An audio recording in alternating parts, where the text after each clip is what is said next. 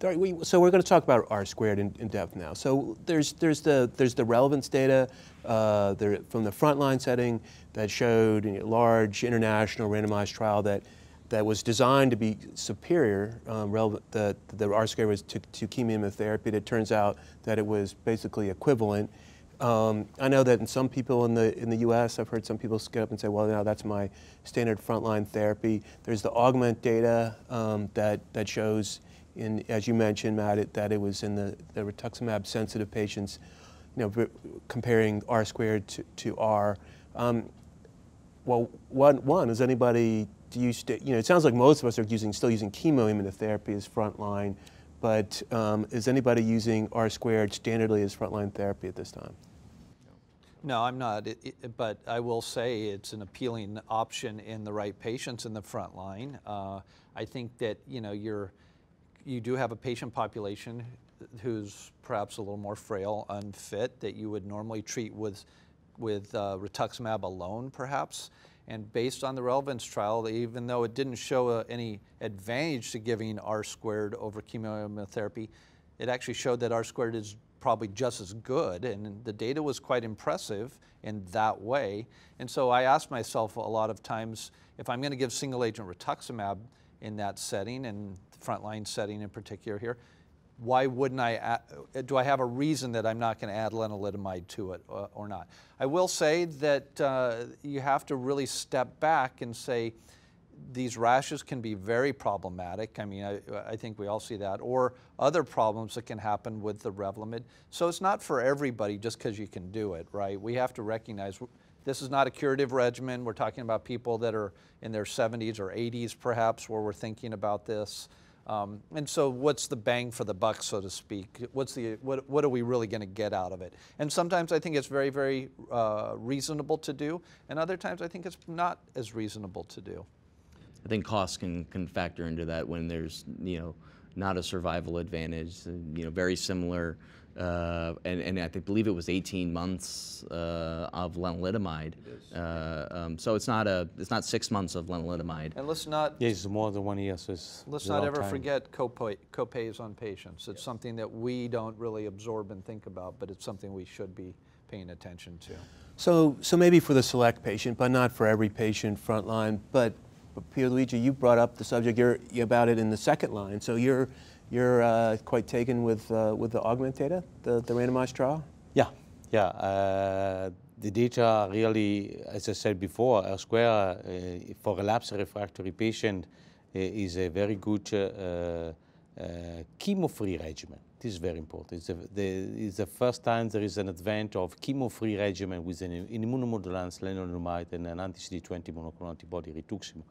The data are really good in terms of clinical response, with a very low toxicity, and could be, and I think it will be the best second-line treatment for our patient with follicular lymphoma.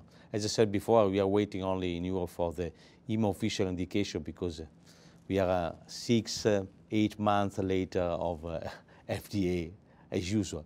But I think it's a real good combination, and probably in the future we can try to combine with another drug, like a triplet, to increase the clinical response, the efficacy without any kind of cumulative toxicity. Why not with other new biological agents? So there are several phase 1, phase 2 studies concerning to include another agent to R square.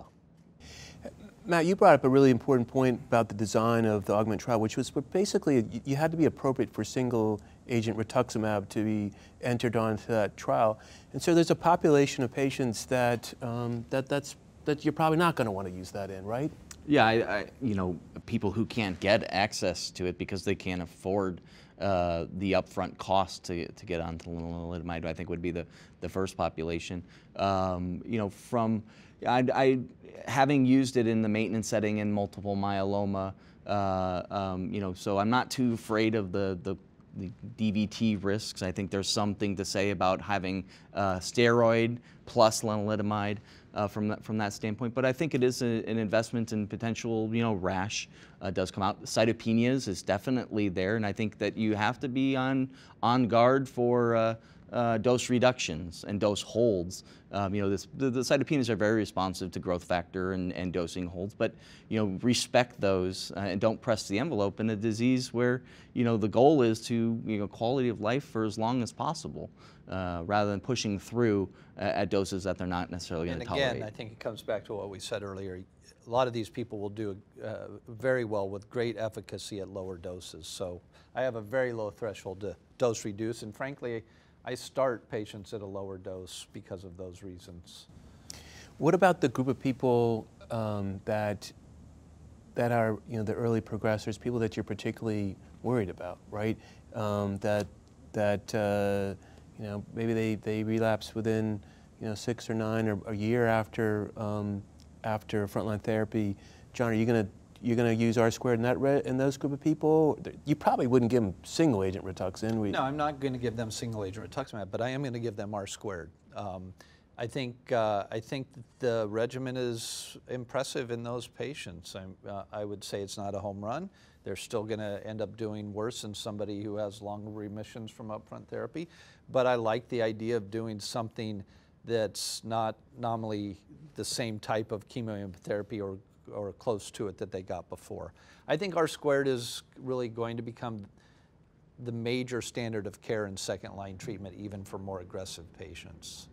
So I'll say that I would hope that they would potentially be at a center that had the SWOG study open, which has an arm which is obinutuzumab, lenalidomide in that patient population. But I know that that's not going to happen for everybody. But that's a good point. I think we should really stress that's something we haven't talked about. In those kinds of patients, those are the patients we should be thinking about clinical trial for, especially, right? I mean, we all want to say everybody should be on a trial. Very few patients go on a trial, but the ones that really need a trial are those ones, and we should never forget about that. Yeah, and you have to remember that the historical data by Michael Wang concerning the role of R square also in diffuse B-cell lymphoma. So I mean, for aggressive follicular lymphoma, you can use R square because it's quite active. Actually, there's an abstract of patients. There's an abstract at ASH. I mean, transformed follicular lymphoma has a pretty decent response rate. I know the PFS is not quite short, but in that disease, it's going to be a bridge to something.